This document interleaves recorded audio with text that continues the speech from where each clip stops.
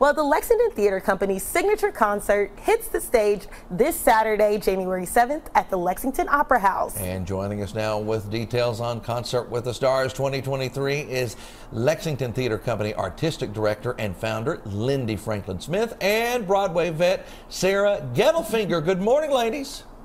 Good morning. Good morning. Great to be with y'all.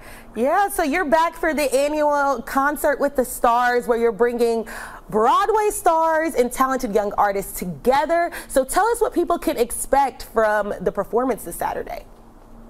Well, this is, of course, a huge celebration of the mission of the Lexington Theater Company. Like you said, Martina, it's all about bringing Broadway veterans like Sarah to our stage and letting them showcase their talents alongside our rising stars. And what's really special is that Sarah is a Kentuckian from the Louisville area, and we always love getting to celebrate Kentuckians who've made their mark on the New York theater scene. So we're super excited to have Sarah home with us. Sarah, are you excited? I'm extremely excited. There's no place like home, quite literally. So you're looking forward to this special production, I imagine, right? Because it sounds like it is going to be top notch.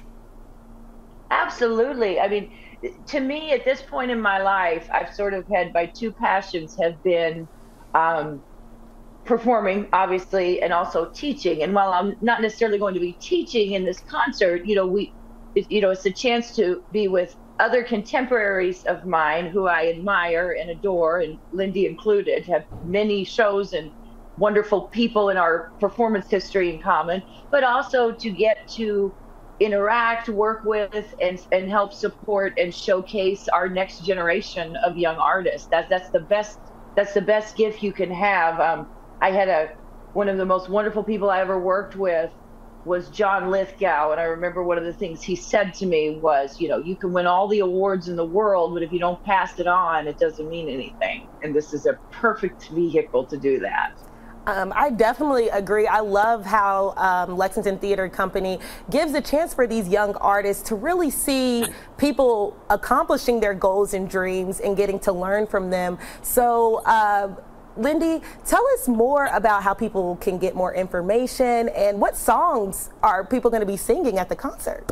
Well, what's really fun is Sarah and our other two Broadway headliners will do a little mini concert. So Sarah has chosen some songs from her career, some shows that she's done, some of her favorites, and then the rising stars also get to do a song of their own, but they get to sing with the stars. So Sarah, along with one of our alums from our summer production of Chicago, are going to be doing a little rendition of Hot Honey Rag and Nowadays from Chicago. So that'll be really fun. Sarah, do you want to share anything else that you've got planned?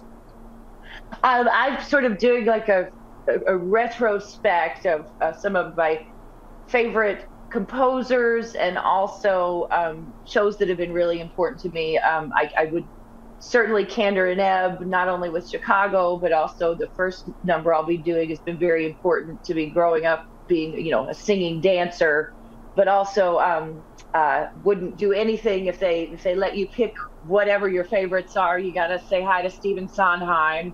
And then the really cool thing is I was a sort of pseudo-retired for about 10 years, and then last summer I came back doing the Cher show. So I'm going to do one of the songs that I did in the Cher show that really was special.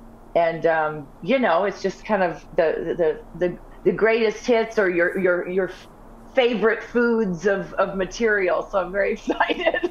Yes, well, I know it is going to be not only a star-studded performance, but a rising star performance. So we have the information on screen for tickets. Just go to the LexingtonTheaterCompany.org. Thank you so much, Lyndy and Sarah, and break a leg. Thank you.